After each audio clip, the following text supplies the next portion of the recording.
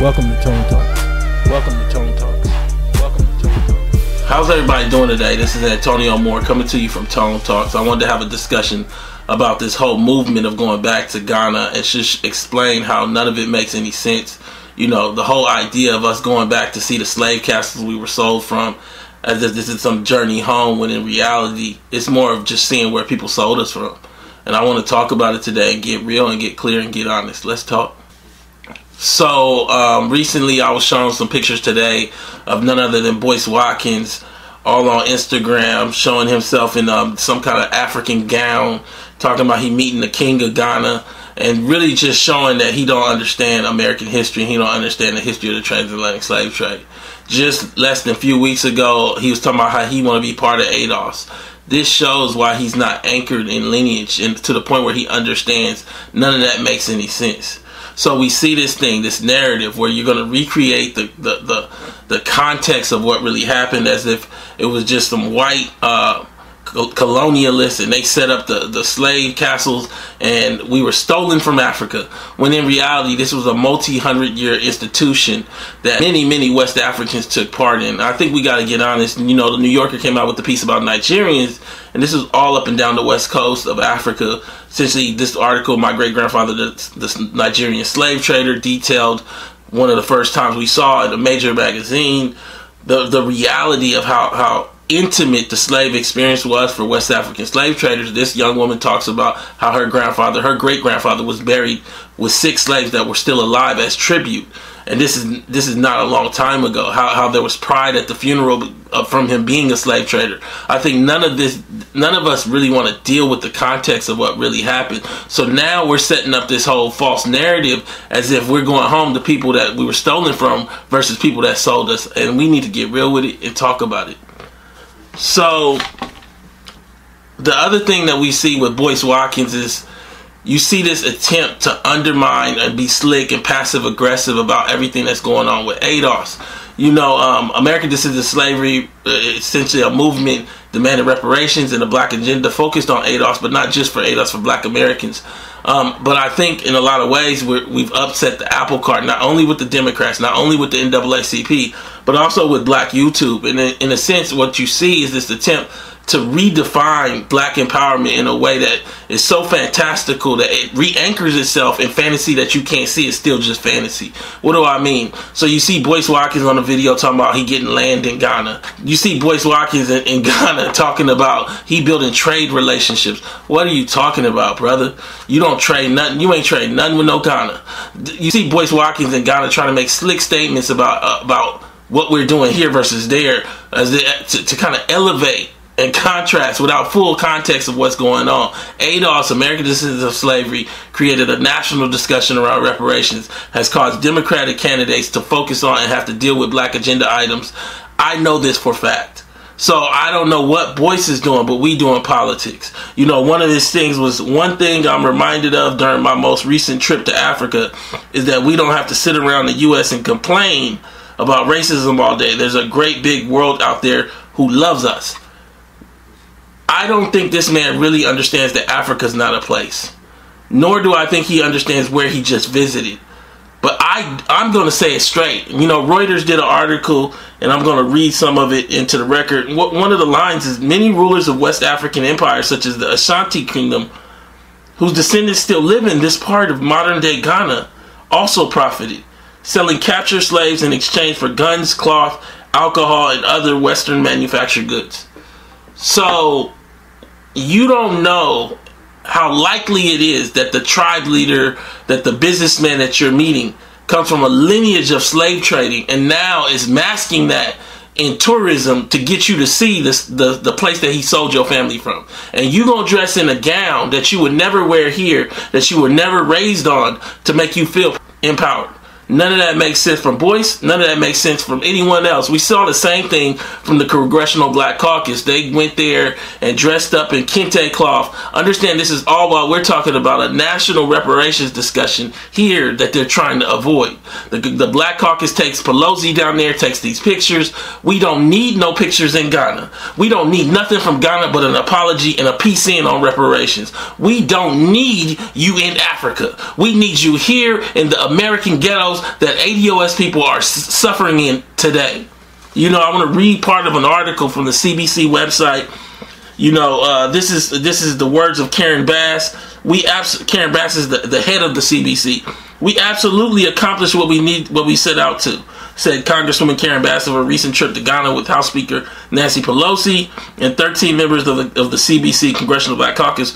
One was to go back to the origins of slavery, but it was also to renew our ties with the nation of Ghana, dubbing it the year of return. Well, the fundamental problem with all of this is that it doesn't deal with the fact, one, that we all don't come from Ghana. But more importantly, too, these people largely were part of an institution of slavery that traded us into the transatlantic slave trade. And number three, they're not talking about us becoming part of the actual infrastructure of Ghana, getting dual citizenship. They're talking about us as tourists, whether people understand it or not. I'm not here to talk about conjecture or ask them about dual citizenship. Ask them about privilege and access. Ask them about advantage in Ghana because they owe that to us. Ask them about reparation. See, those are the questions that need to be asked. Not whether they can take us on a 10-day overpriced tour of some slave castles. Now, I'm not faulting Boyce Watkins or the CBC for going over there, but I am faulting those people from a leadership standpoint of selling this to black folks that we know don't have the wealth to go over there. The middle black family in America is worth $1,700. Only a few percentile of blacks even break $1 million. We know only 5% have more than $350,000. So you'll have this boomer class of blacks that want to go back there and spend money that they should be saving for inheritance for their millennial children to go see the castles in Africa. But none of this makes any sense because all it is fantastical self-empowerment masking a legacy of slavery, a legacy of repair that needs to be done here in America. Adolf's here to do the politics, though. So I'm looking at this thing and I can't help but read some of this article called Ghana Cashes In on Slave Heritage Tourism. In a clearing at the turnoff to Asin Manso, a billboard depicts two African slaves in loincloths. Their arms and legs in chains. Beside them are the words, "Never again." This is Slave River, where captured Ghanaians submitted to a final bath before being shipped across the Atlantic into slavery centuries ago, never to return to the land of their birth. Today it is a place of somber homecoming for the descendants of those who spent their lives as someone else's property. The popularity of the site has swelled this year. 400 years after the trade in Africans to the English colonies of America began, this month's anniversary of the first Africans to arrive in Virginia has caused a rush of interest in ancestral tourism, with people from the United States, the Caribbean, and Europe seeking their roots in West Africa. 10 years ago, no one went to the Slave River, but this year has been massive, said Rossi Butler, who runs a company called Butler Tours. She said business has nearly doubled this year, which has been touted as the year of return for the African.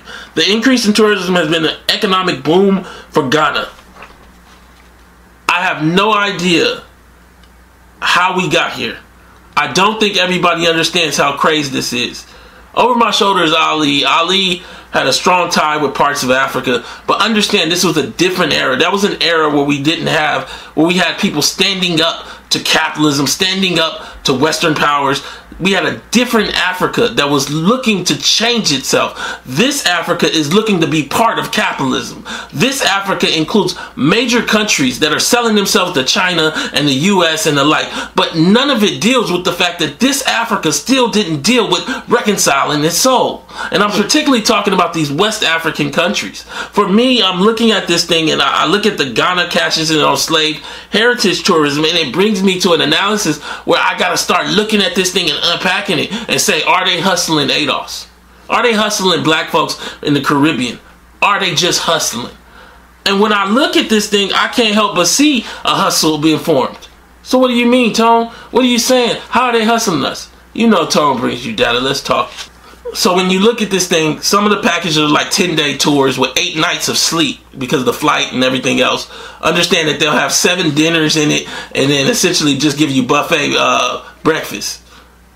Now, the price point starts at $5,000, but most of them are ranging like $7,500. Again, middle black family worth $1,700 together with the when you take out depreciating assets. $8 liquid in Boston, $100 liquid in a few $100 liquid in LA, $11 liquid in Miami, but we gonna spend $7,500 to go see the slave castles. But okay, we're gonna just leave that there. So I looked at one of the sites to give you some context, and it's this site where it has the return of the African diaspora continues.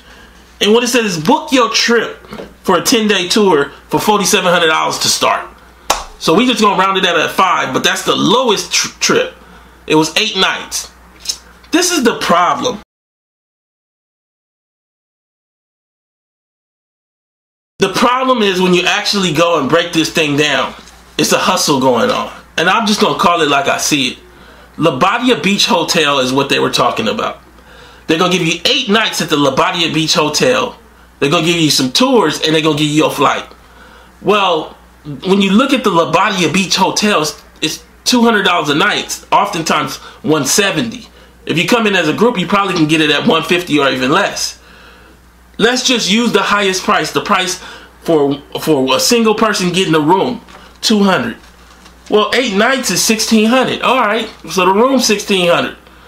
Flights can be found round trip from the U.S. to Ghana for $700. So $700 plus $1,600, what we at? $2,300? How is it that you're charging me $5,000 for something that is $2,300? Even if we add in $500 per tour, we're still at $2,800. I don't understand how people that are supposed to be paying us reparations are charging us a $2,000, $3,000 premium to go see this place that our families were sold from. This is what Boyce is part of. This is what the CBC was trying to sell. It is a giant tourism push. It is not about dealing with the fact that we were enslaved, that we were sold into slavery, that we were buried alive as slaves, that our families were locked out, that our families were locked under, that our families were sent here to die. For a lot of people, this is hard to digest because I know for a long time you've built your identity out of an Africa you've never seen before. But what I'm saying to you today is that your home is here. Come be part of ADOS. Come be part of American Descendants of Slavery. You find us in front of the DNC at the debates. You find us in front of the Supreme Court steps. You find us doing politics so your son, your daughter, your grandma, your sister can have a better life here in America. We're not here to be selling overpriced packages. When we did our conference here in Louisville, Kentucky, we charged $15 a ticket.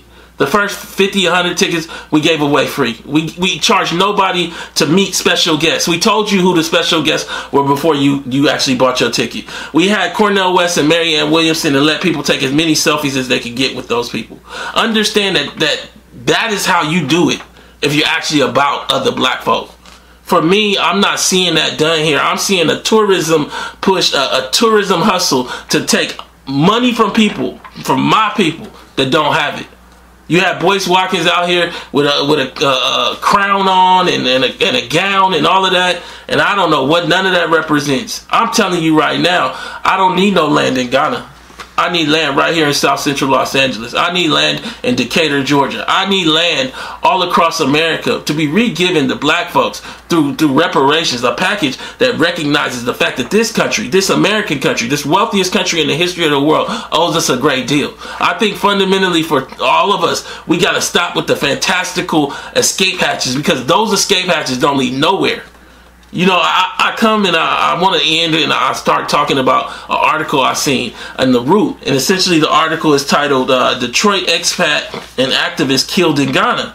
And it's the story of a lady, she was born Jeanette Salters, changed her name to Mamadou Diop.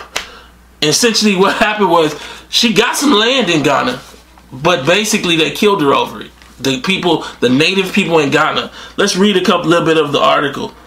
So, Mamadou Diop, born Jeanette Salters, was a Detroit activist in the 70s who eventually moved to Ghana as part of her exploration of her roots. The Detroit Free Press is reporting that she was killed in that West African country. Her body, along with that of her sister, Nzinga Jana, was found last week near their home. It is believed that the double killing may have been the result of an argument over land. Some locals decided, moving down some, they wanted to take the land from them. He said his mother took the issue to court and won. I guess the locals decided they were going to take matters into their own hands.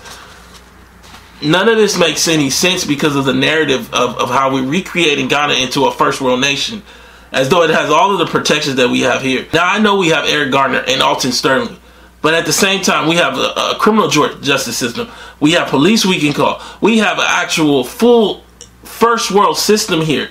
I think what we don't understand is how much of this is all built on the fantasy of an Africa that we never experienced. So many of us don't understand how this is built out of the fantasy of Africa versus the reality of us being so American. Understand that we built the White House. Our bodies, our bones, built the wealth that this country was birthed out of. Understand that slavery was not a Southern institution. It was an American institution. All of the ports were in the North. All of the banks that owned the notes on the slave plantations were in England and in the North. Understand that all of the clothes were made in the North and shipped down to the South. Understand that the cotton that was made in the South was shipped up to the North and then shipped out to England in large part. Understand that America could not be America without the American descendants of slaves who built the wealth that this country sits on. And I think for us, instead of running, we need to access and take advantage of the fact of the moment. We need to stand together and demand more of a government that owes us everything, a piece of everything. Here we have Boyce Watkins with a crown on talking about meeting the King of Ghana. Ask him what the King of Ghana is going to really do for black folks in America. Ask him why did it take so long. Ask him, won't you stay there? So for me, I'm looking at this thing and I think that there's a lot of little underhanded slick shots. There's a lot of craze. To me, at the end of the day, what tells it all is that a package that might be worth $2,400 is being sold to us for about $5,000, $6,000. Just want to come to you real quick. This is Tone Talks. Thank you so much for tuning in. This is Tone Talks. Please go to tonetalks.org. Subscribe and donate. Share this video. Let's get the discussion going. I don't have no problem with people trying to touch their roots, but understand your roots as an ADOS person start right in the South. Thank you.